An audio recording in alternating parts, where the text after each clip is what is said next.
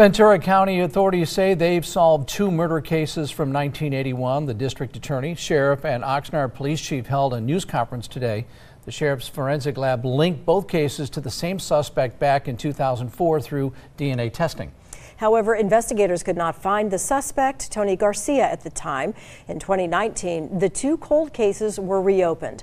On Tuesday, they arrested Garcia, now 68 years old. He faces 2 counts of murder for the deaths of Rachel Zendejas and of Camarillo and also Lisa Gondek of Oxnard. Authorities have not revealed a motive for the murders. Garcia's bail is set at $2 million.